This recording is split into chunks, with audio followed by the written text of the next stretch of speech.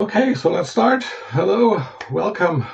Great to be at a FreeBSD and pardon, EuroBSDCon again. It's all the BSDs.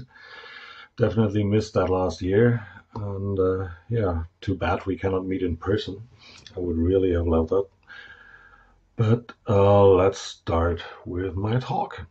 We have gathered some experience in running lots of jails on lots of machines, and I'm going to talk about the networking setup that we developed and the issues we have with that and our future plans.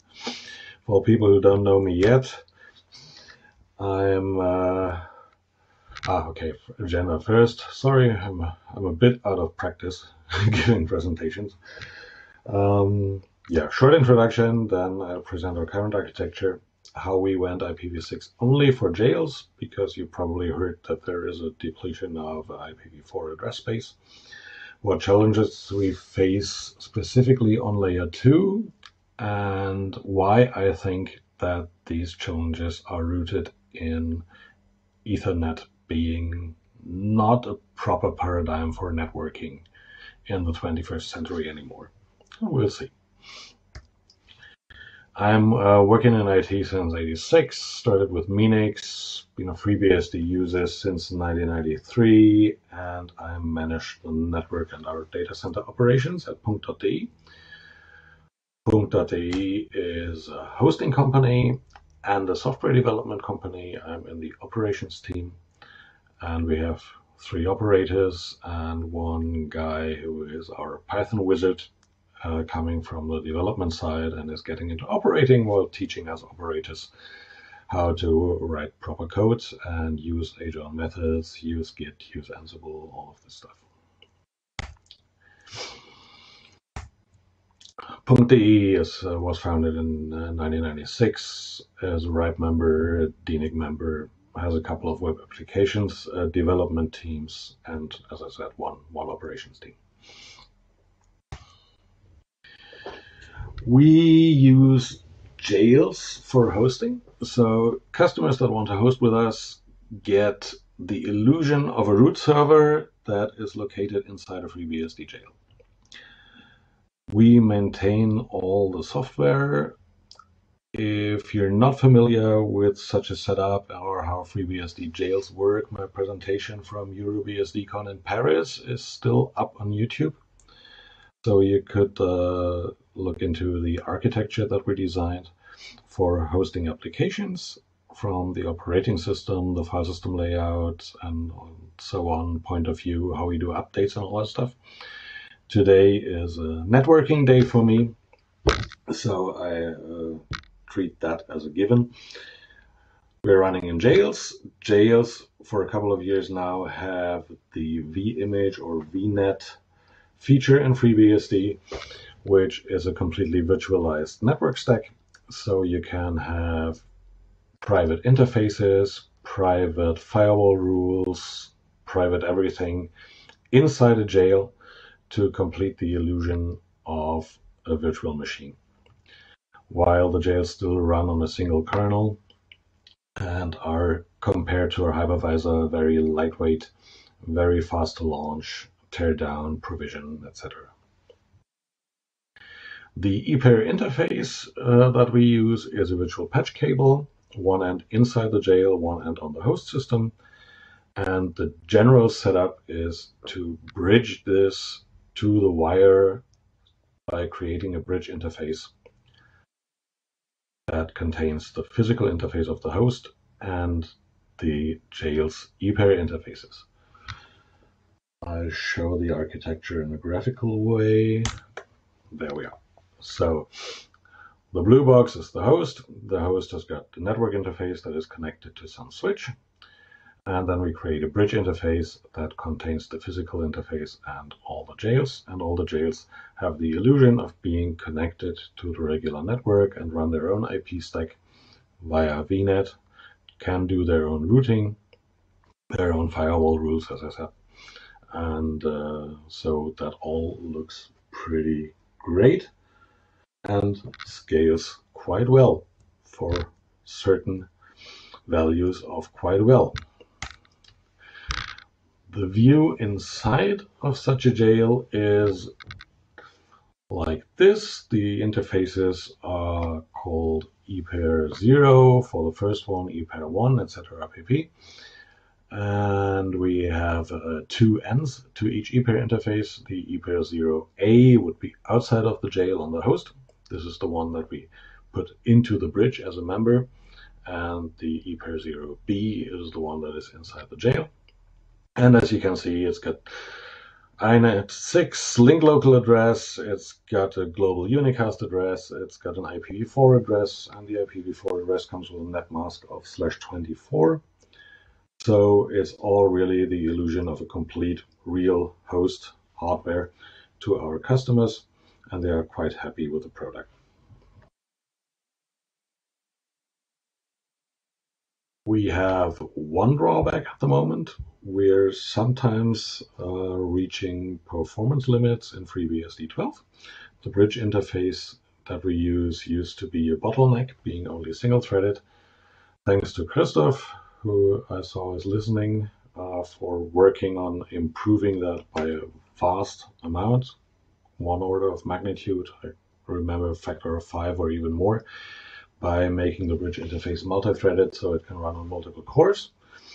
So from that point of view, the bridge is not a problem anymore, but we will get to other drawbacks that we're facing later. We rolled out this 4 or even 5 years ago. We have in the order of a couple of hundred to slightly under 1,000 jails running on 80, 90 physical servers in total. And the first major change compared to what I laid out so far is that we were going IPv6 only. So because we cannot afford to provision an IPv4 address for every single jail anymore, the standard product that customers get now is only IPv6. And you can get an IPv4 address for your jail for an additional fee. But of course, we make sure that all the applications that our customers want to run are reachable via IPv6 and IPv4 all the same. So how do we do this? We have the same layer 2 architecture with a bridge and everything, only that the jails don't have an IPv4 address. And we added a jail that we maintain that runs a gate64 setup, which serves as a gateway for all the jails to reach IPv4 targets, and which serves as a reverse gateway proxy for customers who are on IPv4 and want to reach their jails. The egress part works with NAT64. There is a special address range in IPv6 networking that is reserved for this purpose. We route this address range through the gate64 jail, and the gate64 jail does the NAT with the IP firewall that is native to FreeBSD. And for all of this to work, the resolver needs to lie about quad A records. I'll show that in a short demo.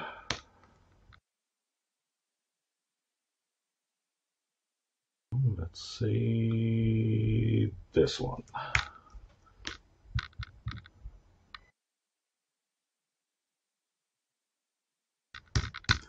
So for people who are possibly, okay, there we go. Possibly in their 40s or 50s like I am and a bit vision impaired. I hope this is large enough for everyone to see. Yeah, great. So this is inside a jail. The product is called the Pro servers. So all the jails are called virtual Pro servers. That's why it's vPro. And then there are just numbers, cattle, not pets. And the external interface, as you can see here, has got only IPv6 configured. Now, when we want to ping a host that is only reachable via IPv4. This does not work.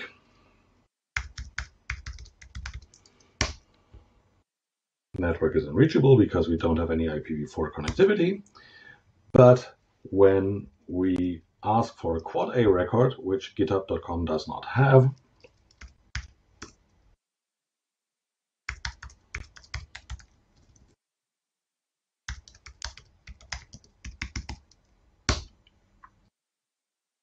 then our name server fakes this address.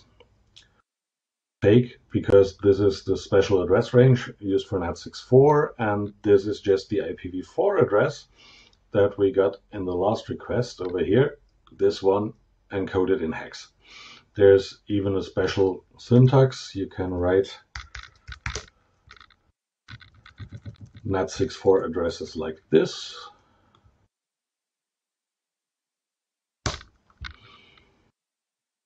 And this way, all our IPv6 only pro servers can reach destinations on the internet that only have IPv4. So they ask for a quad A because they were running a strictly IPv6 stack. The name server lies and gives them a NAT64 address, and the NAT64 gateway takes care of translating from IPv6 to IPv4 and vice versa.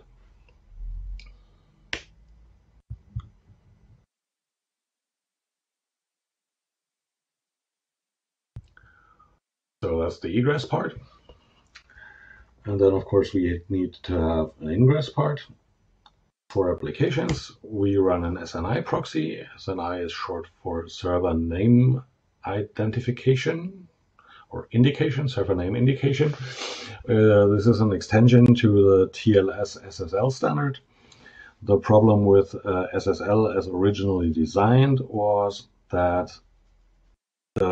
the HTTPS traffic was encrypted right away, so you go directly into the key exchange, certificate exchange, certificate check stuff between the web browser and the web server, and you cannot indicate a host header before going into the cryptographic exchange, which led to the undesirable situation that you needed to know which certificate to use on the server side up front. And so you needed essentially an IP address per SSL enabled web server. This was changed with SNI, so the browser now tells the server which host it wants to connect to. Then the web server can pick the proper certificate, and then the key exchange and everything starts. SNI works not only with HTTPS, although the reason for it to come into existence is HTTPS, it works also with HTTP, which is important in our setup because we need HTTP for Let's Encrypt.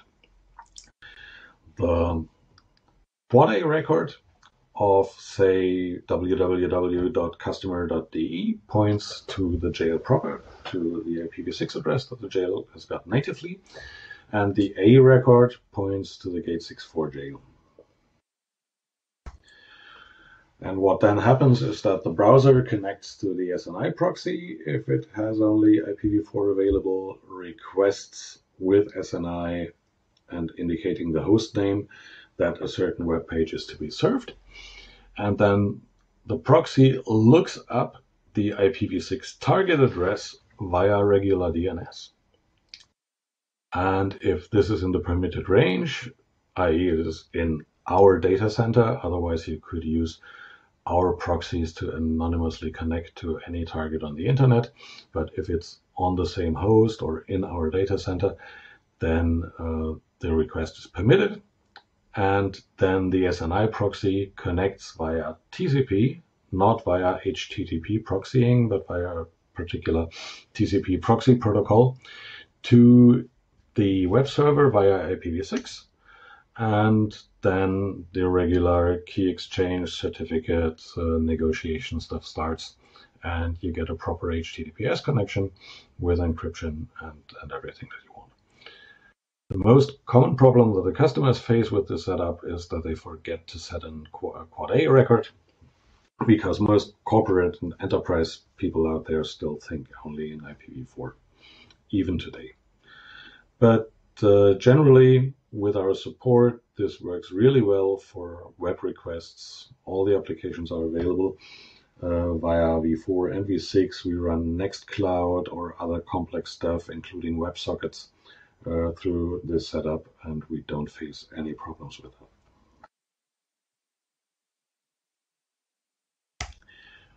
For other applications, things don't look quite as well.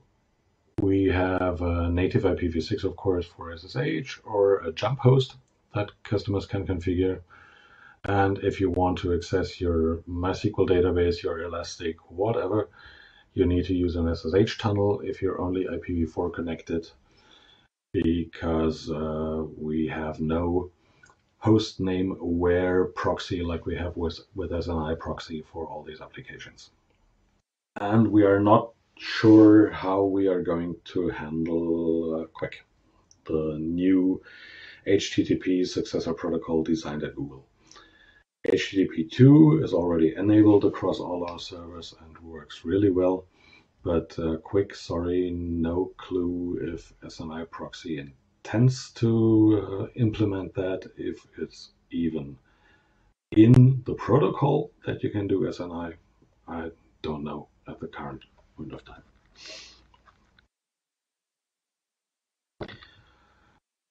So that's the IPv6 address depletion topic, and I'm quite happy with the solution we developed. So let's switch to the next topic, which is challenges we have with network infrastructure. I'll link this bug, which was the first indication that something we do might be not quite optimal. This is not to blame anyone. Bugs do happen, and Christoph and Björn have been really great help to finally track this down and fix it. The fun part about this bug is it only happened in our data center in production. Nobody else was seeing this. Specifically, Christoph and Björn could not reproduce it on their development machines or in test setups. Absolutely no way. So what's happening?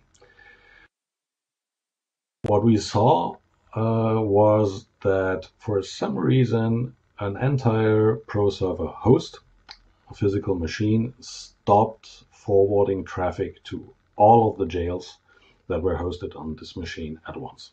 No traffic in, no traffic out. And this happened every couple of weeks, every couple of days, and it happened more frequently as our data center grew and we provisioned more hosts and more jails. The nature of the bug is that the ePair interface has got, as a real hardware Ethernet interface would have too, has got a transmit and receive queue where you can queue up packets. And due to the bug, whenever that queue filled up to the brim, then the interface stopped forwarding packets.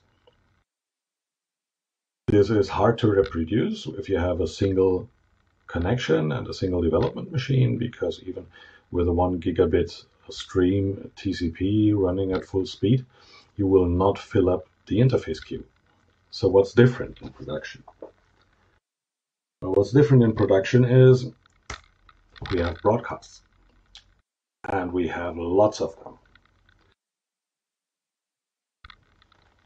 Of all the packets that our host sends and receives, including all of the jails running on the host, of course, 40% of all the packets are broadcast or multicast packets. Only 60% is traffic directed at a unicast address, which is quite a mouthful. So what happened is that you have, for some reason, a bit more of this broadcast traffic that is received by the bridge interface on the host, and then because it's broadcast, it's simultaneously forwarded to all of the ePair interfaces on all of the jails, filling up the queue, and when the queue is full, the interface stopped working. So what to do about it? As I said, Björn was really helpful, told me how to increase the queue length There's a sysctl parameter that can do that, which is not very well documented. Then, of course, you can fix the bug that makes the interface freezing. I'm not quite sure if the final rework of the E pair is already in the source tree. The bug proper seems to be fixed. But of course, this entire situation is not really optimal. We have 40% broadcast packets, and seriously, folks, this just sucks. In 2010 or so, I attended a conference in Cologne with a focus on OpenStack, and one of the companies that deployed OpenStack, which is a private cloud infrastructure as open source product, told us how they first naively deployed OpenStack for their customers, and as soon as they had a couple of hundred customers with VMs running on this OpenStack cluster, suddenly the router connected to that network crashed, because the ARP cache of that router was just overflowing, as was the neighbor discovery cache for IPv6. So if we want to communicate on the Ethernet in such a large network with lots of virtual machines and lots of jails, commonly called a broadcast domain, we need to broadcast packets to do address resolution. And how do we get rid of them? Okay, first step, move the bridge of the wire. There is actually no need to have the bridge interface that connects all the jails and the gate 6.4 to connect it on layer 2 to the host interface and the local area network. Again, I can show you what that looks like in production, like we have it running.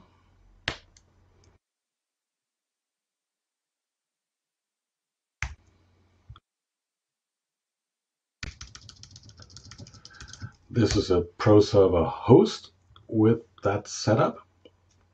And if you look at the interfaces of that host, then we have the physical interface. We rename all of our interfaces, so we have the same names for external connections and everything else across different hardware variants. This is an IGB, I think, and we rename all the external interfaces of the hosts to iNet0. The iNet0 interface, this host is not in our data center. It's located at Hetzner in Nuremberg, and they give us a single IPv4 address for that host, and they give us /64 for IPv6, and they statically route this address and this /64 to the MAC address that the host has got. Now, to host virtual pro servers, i.e. jails, we create yet another bridge, of course, but this bridge, called jail0, is not connected to any physical interface. This host is running only one jail at the moment, and as you can see, the member interfaces of the bridge, there is only one, which is our jail. If you pay for them, you get additional IPv4 addresses for hosting in the regular routable sizes. So we order at Hetzner a /29 with all the Pro Server hosts, and then we can flexibly offer customers either a dedicated IPv4 address or our gate 6.4, NAT6.4 setup, as I just showed. In this case, we have a dual stack Pro Server, and in the jail interface, we have one address out of this /29 assigned to the bridge, and this address serves as the default gateway for the jail. So there is no need to connect the bridge to the local area network and fetch all the broadcasts that are floating around there. We just have broadcasts if there are multiple jails on the bridge proper, which is not as much of a problem as putting a couple of hundred jails on a single wire. And of course, the host itself is acting as a gateway in this case.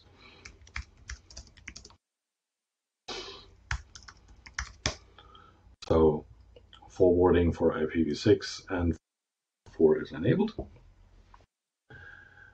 And I said Hetzner is giving us a /64 for the entire host and as many jails as we like. So as with the IPv4 that I showed for the IPv6, we have one address with the regular prefix length of 64 on this bridge interface. And again, all the jails use this router as their default gateway. And additionally, and this is first time I'll show a neat trick that we are planning to use with v4 and v6 all alike in a future development, you can actually split a net or assign single addresses to other interfaces if you use a prefix length of /32 or /128, depending on if you're talking v4 or v6. So this is the same prefix that Hetzner assigns. We use the first address for the external interface of the host, so we can reach the host via IPv6 and use a prefix length of 128. And due to this prefix length, we can easily assign the rest of the network, the /64, to our bridge interface and use it for jails. For jails, we have come to randomly generate IPv6 addresses, because if /64 is really, really large, for listeners who might not be familiar with IPv6 that much, /64 means it's the entire old IPv4 internet squared. So that's really a heck of a lot of potential hosts. And if you use random addresses for your hosts and rely on DNS, that means that nobody can linearly scan your network for active hosts to attack, which is, of course, security by obscurity, but in that case, I think it works. If you just start at 1 and then go 2, 3, 4, 5, people can scan your network for hosts and will find active machines. In that case, all of the IP addresses are random, which is definitely an advantage here. But this setup, I think, shows that routing might be a good idea, because if we use layer 3 instead of layer 2, we might be able to solve the jail VM mobility problem.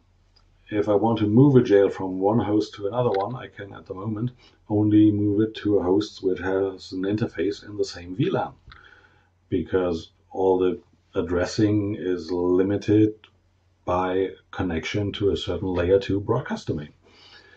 And I might want to move jails around, have them on central storage, do high availability. If one host crashes, just fire up the jails on another host. So yeah, that's not optimal, and maybe getting all this layer 2 stuff, all this Ethernet stuff out of the way might be a good idea after all. And all the big guys already do it. So the cloud providers like Amazon and the hyperscalers who run their own infrastructure like Facebook, they all have layer 3 addressing and announce routes for their containers, VMs, whatever they are using. If it's Docker, if it's KVM, they announce these routes via BGP internally. So any instance, jail in our case, can move to an arbitrary host, and the routing just takes care of the reachability. The downside, as some of my colleagues would feel about it, you need a dynamic routing protocol daemon on each host, like OpenBGPD. I, being traditionally a network and Cisco and hardware guy, have absolutely no problem with this line of thinking. My dear colleague Wolfgang doesn't like the idea, but yeah, we'll talk about it in a constructive way, and I think this is a necessary way to go for us. Next, why do I want to get rid of Ethernet? What's the problem with Ethernet? And why do I want to have only layer 3 routing? Ethernet is this. Yep, that's what you think of. When I say Ethernet, you think of switches, you think of Cat6, whatever, twisted pair cable. But all our protocols pretend it's still this. So what is this? This is a yellow cable with a vampire transceiver. A little bit of a history lesson. This is the original Ethernet. And the original Ethernet was a coaxial cable, which is more or less a medium for radio waves. And all stations were connected to this coaxial cable via these vampire transceivers. And any packet sent by any station on the net was simultaneously, more or less, we have to consider the speed of light, but simultaneously by all stations that are listening. So this is a broadcast medium. Every packet goes to all the stations. And that's why our protocols are designed the way they are. All stations are listening, and then the network interfaces just save and forward to the operating system the frames that have the proper MAC address. And that's why we need hardware addresses on such a medium. And period. But this is not the reality we have nowadays. The reality when we have this is that each of these links is not a broadcast medium at all. It's all point-to-point, it's all full duplex, it's all with flow control. On the links, there is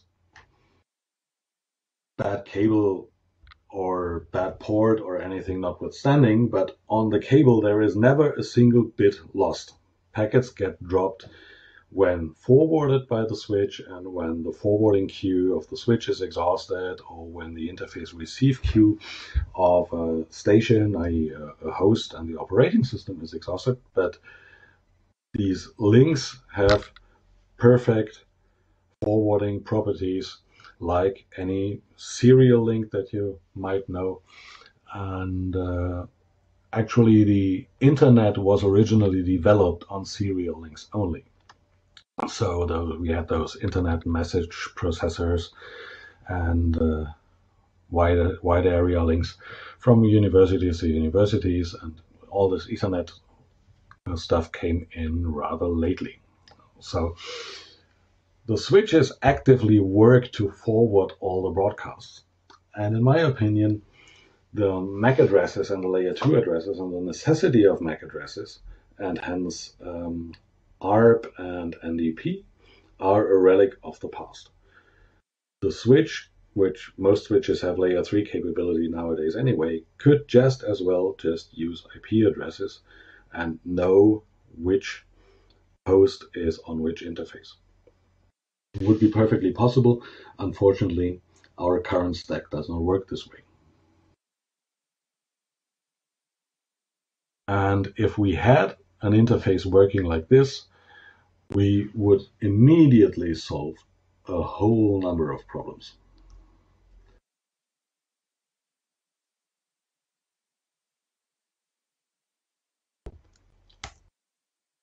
So my question for the development community, which I would really love to discuss with Christoph later, can we have a VNet point-to-point interface, please?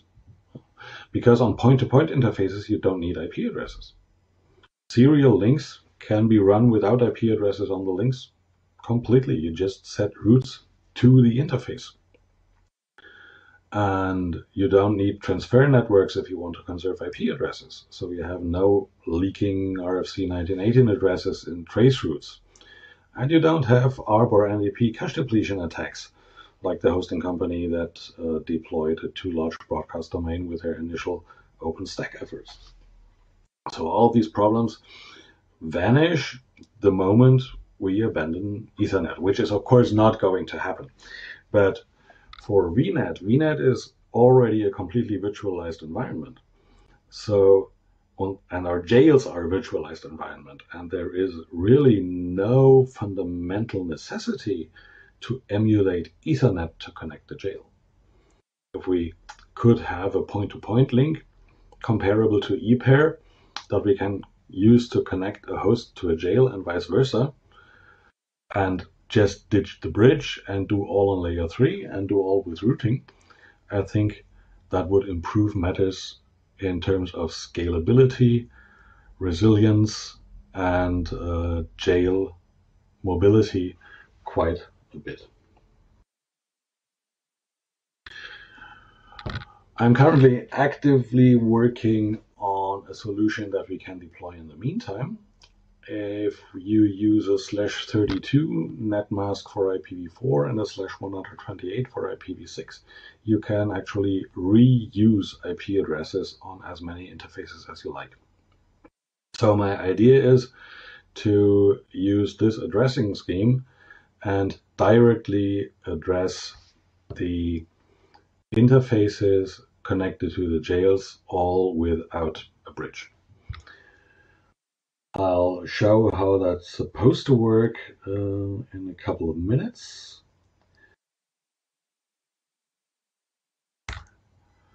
This is the desired setup.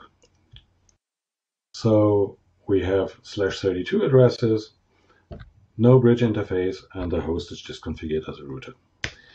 I've tried to do this with current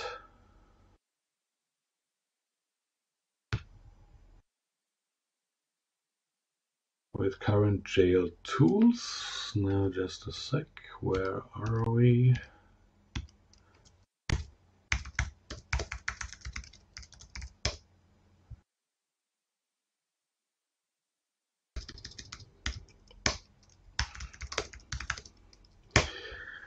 And IOCage, for example, will not, as it currently stands, work this way. But as you can see here, I assigned an address completely out of the range of my local network. I have on this Freenet system with IOCage a couple of jails, and they have the regular setup.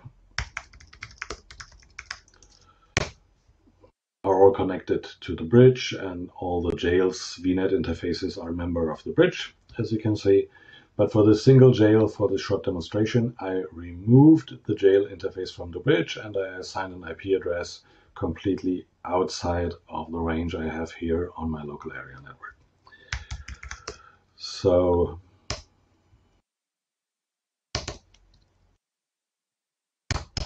hello, computer.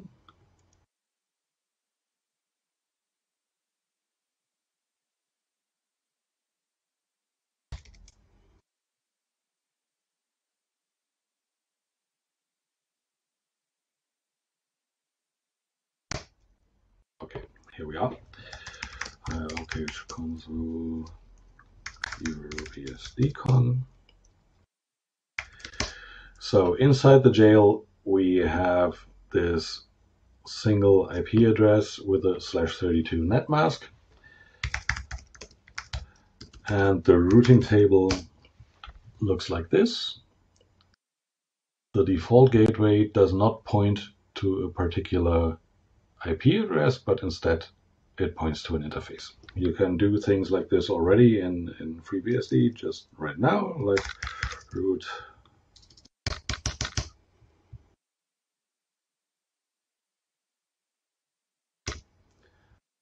I'm sorry, I'm a bit puzzled what's happening in my network currently.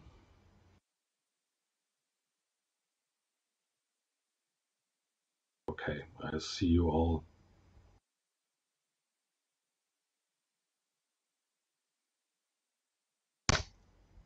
Typing away, so my uplink and my network in general is working.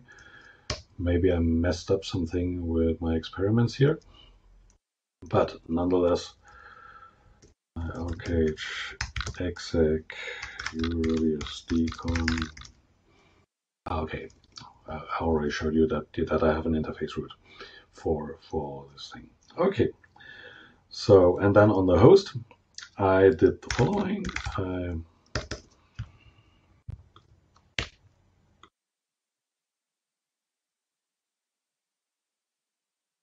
Yeah. Oh my dear God, I still have a VPN connection active. The wonders of the internet. We have good sound and video, and I'm routing all the packets via USA.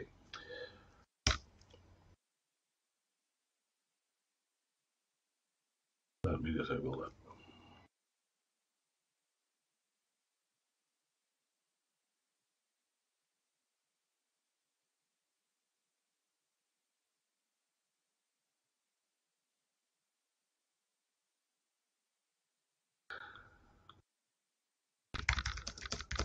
So back again, I hope.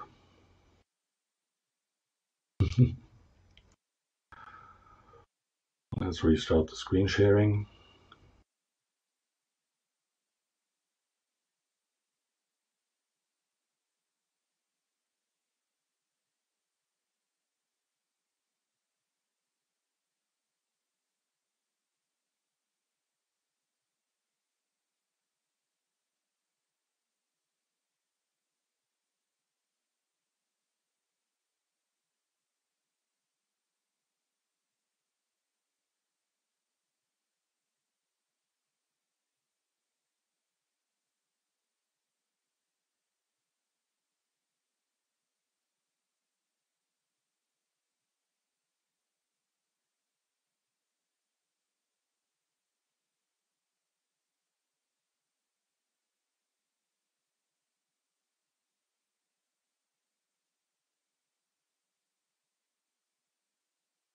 So sorry, I seem like I cannot get the screen sharing up to work again, which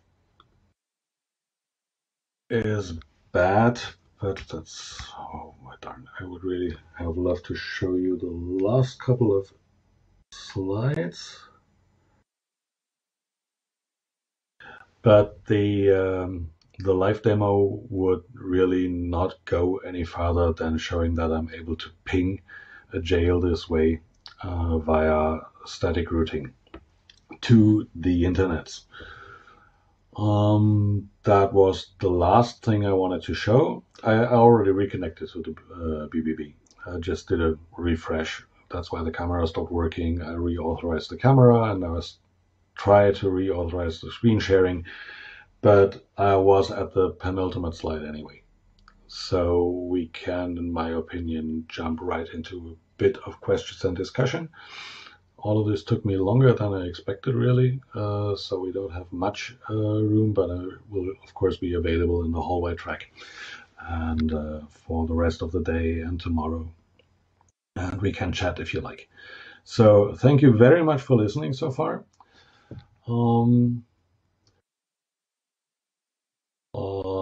Deep Drop argued that you should never point default routes to an IP. Well, how do you do this in the case of Ethernet? If you have 50 hosts on a /24, they all point to the upstream gateway via IP. There is no way to do this with an interface route. That's why I'm arguing that I want to have a point-to-point interface instead of Ethernet, so I can use interface routes for all of this. That's it. That's exactly the point. Any other questions?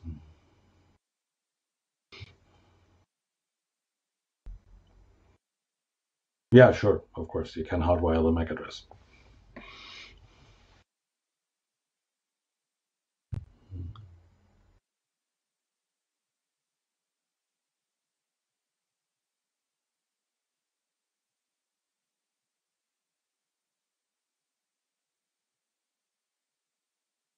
Do you preserve the layer 3, layer 4 addresses with the HA proxy protocol? Yes, we do. We preserve via proxy protocol the real client addresses outside, so you can use blacklists and everything.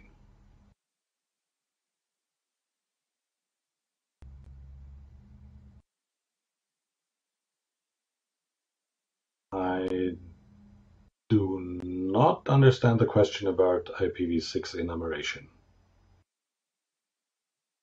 You said that you generate random host IDs Yes. and if your customers are expected to use something like Let's Encrypt, their host name will appear in the certificate transparency log, which every attacker can consume. Yeah, but it's an additional step. With IPv4, we just see swipes of the entire network 24/7. And to make this unfeasible for IPv6, we use sparse address space by scattering all the hosts randomly over the /64. I still think it's a good idea.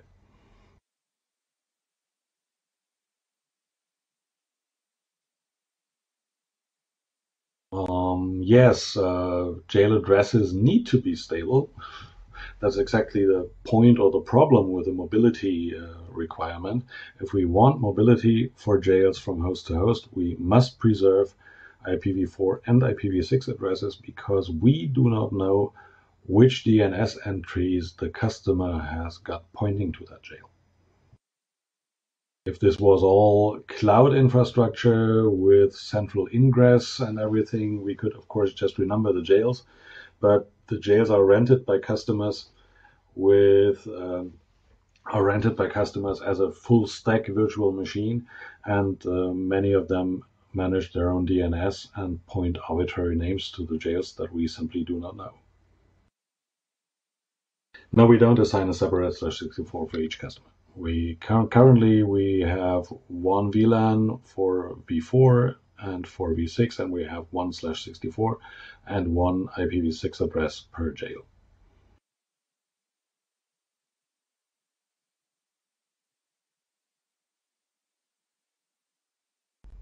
How do you handle abuse inside a /64? What do you mean by abuse? Faking of addresses. The jails cannot change their address after they are booted up. They're just locked in terms of addressing.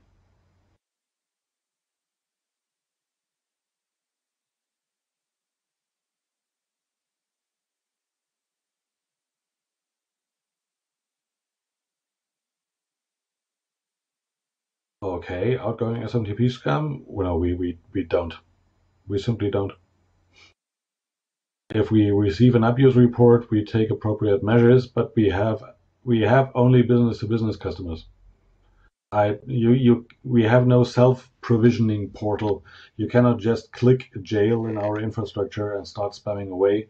You need to have our sales department contact you, written offer, contract, order, stuff like that, and then the operating team will provision your jail, so we know who our customers are, which takes care of the abuse.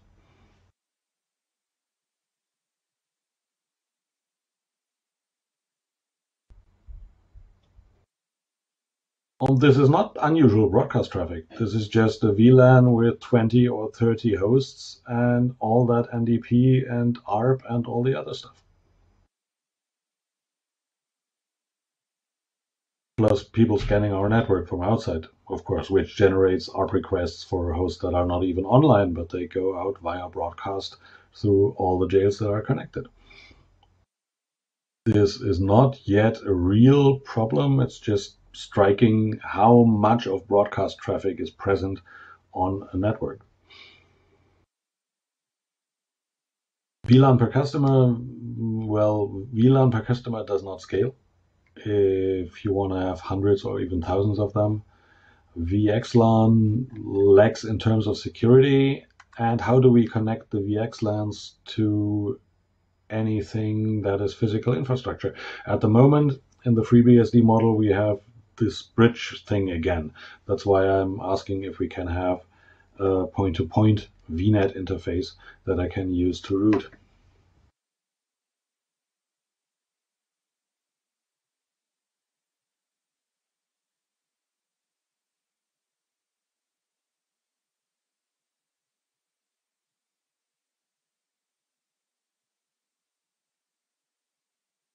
Okay, anything open? I think I've tried my best to answer all of the questions. I do not claim that I have answers to all the problems. I just wanted to show you what we are currently doing and where we think this entire setup should be going. We will definitely put further development effort into this /32/128 e-pair setup. I'm not quite sure about if we should enhance I/O cage to the point that it can handle things like that. I/O cage just makes many assumptions that are hard-coded about what your network topology looks like, which was great when we started. That's why we picked I/O cage. It just worked. But for example, you cannot fire up a VNet jail with I/O cage without I/O cage creating a bridge interface if you do not already have one pre-configured. So if we really want to go that route, we either have to patch I/O cage and of course submit merge requests, or switch the tooling. I'm planning to look into BSD because it looks really well, and with a much cleaner architecture. There's much ad hocery in I/O cage, unfortunately, and things cast in code that should not be in code but in configuration.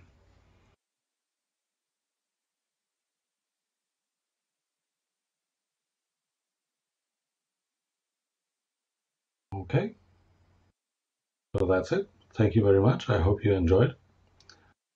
And as I said, I will be available for chat later. Myself, I intend to chat a bit with Christoph, with Bjorn if he is present, if I can get him, and everyone else who is interested to discuss networking.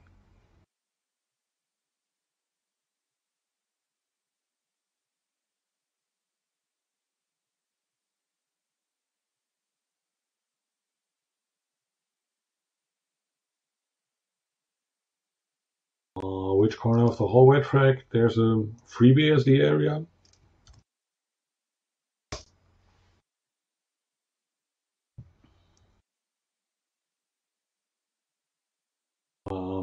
Raimund, look into CBSD. I'm planning to look into BSD so far.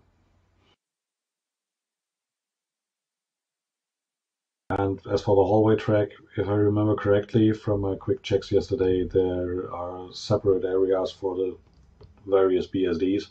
So let's meet in the FreeBSD corner. I'll just restart my network and my browser so I get a clean connection and webcam and everything again. Thanks.